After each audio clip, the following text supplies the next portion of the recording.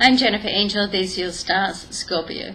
Now you have a lot of activity in your solar 10th house, which is your house of career and business.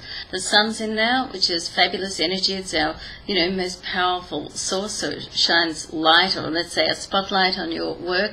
There's also Venus, which is good for partnerships and relationships at work.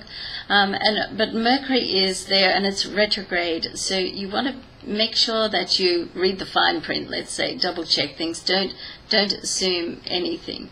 Now, pretty sure you will have Mars in there as well soon, and that's going to make you very, very busy. So when Mars is in your 10th house, it's like you have more to do than time to do it in. So if you have any sort of loose ends, now's the time to do that, okay? Let's have a look at what else is happening.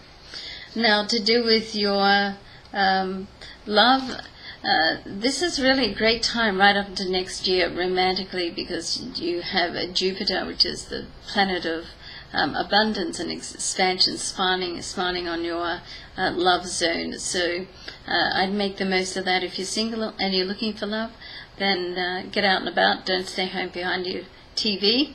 Get out and start networking, okay? Have a great week, Scorpio. I'm Jennifer Angel. Thanks for watching.